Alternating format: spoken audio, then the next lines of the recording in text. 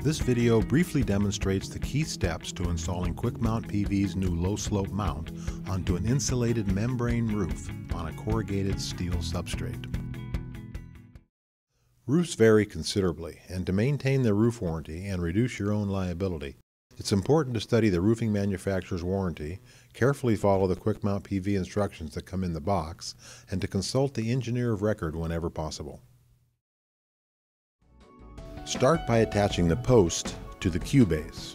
The mount can be attached to wood, concrete, or steel. Each of these types of substrate requires a different kind of fastener. The low-slope mount comes packaged with a pair of 3-inch lag bolts, and these are used for attaching the mount to a wooden structure. If you core through the insulation and find concrete, you're going to need to use 1/4-inch concrete screws. If you're mounting to a steel substrate, you're going to need 5/16-18 UNC machine bolts. And in this demonstration, we are going to be mounting on corrugated steel, so we're going to use these commonly available machine bolts.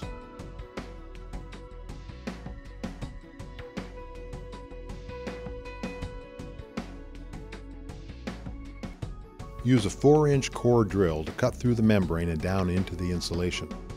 Make sure to line up the hole directly above the raised section of the corrugated steel.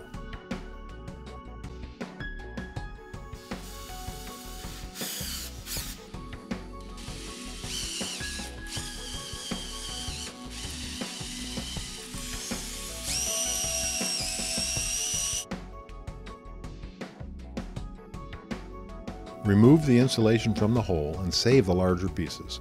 You can use these to backfill the hole when you're done.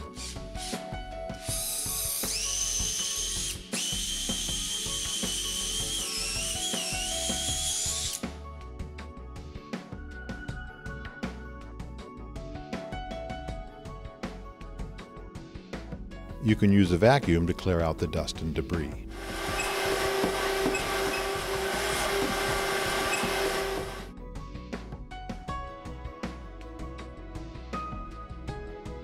Now place the post and the QBase down onto the corrugated steel so that you can mark the penetration points through the holes in the plate with a pencil or drill.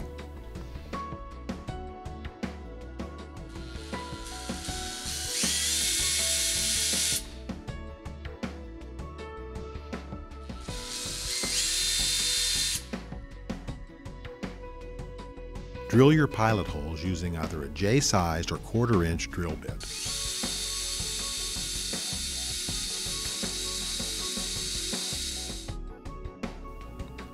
Depending on the specifics of the structure, you may drill holes for either 2 or 4 bolts. It's highly recommended that you consult the building's engineer of record when making this important decision.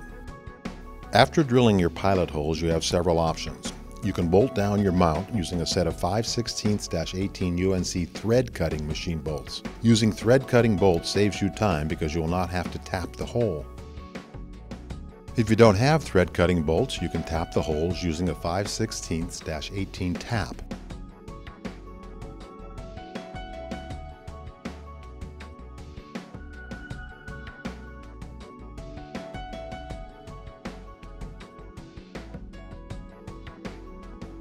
Once you have tapped the holes, you can fasten down the mount using a set of standard 5/16-18 UNC machine bolts. As another option, access permitting, you can drill clearance holes and put nuts on the machine bolts from underneath. In this demonstration, we're going to use the first of these 3 methods and bolt down the mount using 2 5/16-18 UNC thread cutting machine bolts.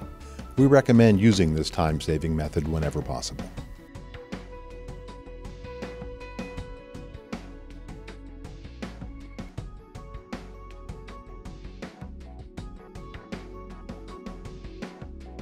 Use a 1/2-inch deep socket impact gun to fasten your bolts.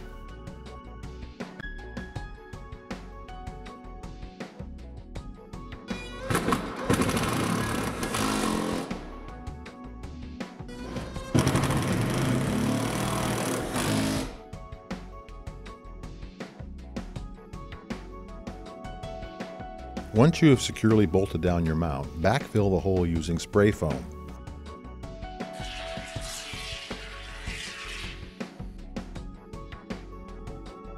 Alternatively, you can backfill the hole using the larger pieces of insulation that you cored out.